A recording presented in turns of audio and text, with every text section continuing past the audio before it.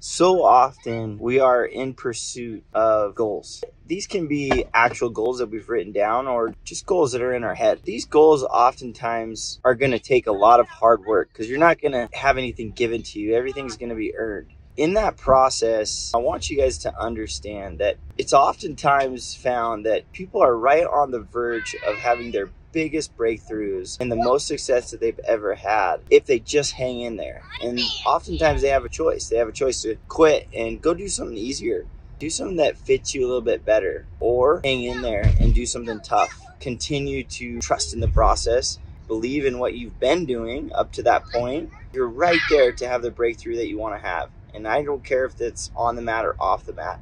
So often I have kids that are just right there and they get an option to do something maybe a little bit easier, not wrestle all the tough kids in the practice room every single day, but maybe go somewhere else. That is okay. But oftentimes they're right on the edge and the verge of some of their biggest breakthroughs. Hang in there.